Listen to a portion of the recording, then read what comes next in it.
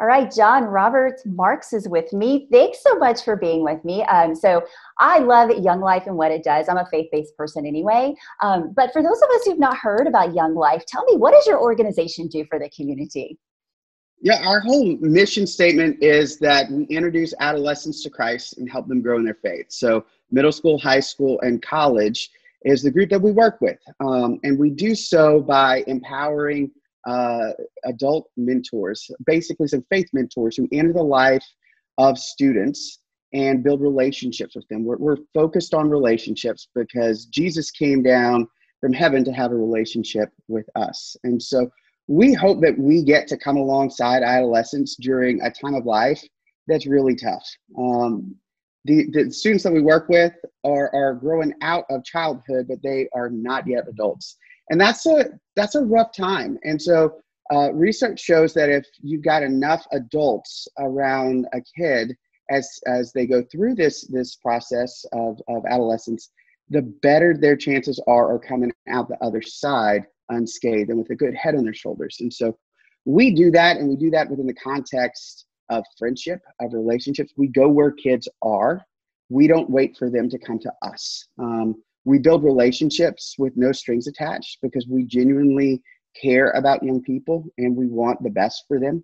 And we also earn the right to tell them about who Jesus is and what a relationship with him does in their life. As a matter of fact, we say, like, that is not all that life's about. That is what life is about. Jesus, a relationship with him, is where life is found. Yeah, I mean, Jesus is your compass in life. Exactly. Yeah. Absolutely. Well, you're participating in South Louisiana Giving Day, and I'm so excited you're supporting our event as well. You have such a great cause. The funds that you receive, these donations that come to you through Giving Day, how will those benefit your organization? The funds that we raise go directly into the work that we do with students. They support our volunteer leaders, our faith mentors, as I said before, and the work that we're doing. Just because we are living in a time right now where we can't gather in large groups doesn't mean that we have stopped going where kids are. We've gotten creative. We've got our leaders right now, our volunteers, our faith mentors.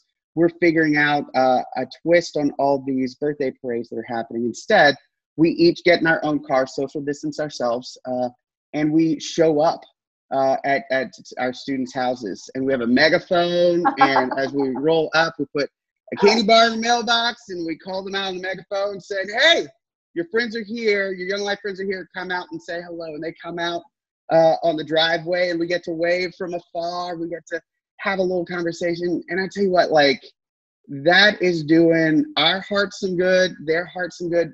There still needs to be some kind of personal interaction. And that's what we do best in Young Life. We figure out how to get around the kids. We're not waiting for them to come up in our world. And we've just gotten a little more creative during these COVID-19 times, these quarantine times, and I think it sparked something in us. I think it sparked something in our students. And when all this is over, we are still going to be there. We know that our students right now more than ever need an adult to come alongside them. And we're trying to figure that out. And we're going to be ready when we can be physically in the same room as them, ready to roll. And I'm excited. I think our relationships will have deepened. And I think our students right now are more open to, what does God have for me during this time? And what really does a relationship with him look like? And is that for me? And I think we've got people that are asking that question more and more. And so we're excited in Young Life to get to be a part of that process with our students. You have such a beautiful mission. I love it. And so, folks, you can donate to Young Life during South Louisiana Giving Day on Thursday, May 7th, or you can schedule your gift today and they'll still receive credit on Thursday, May 7th.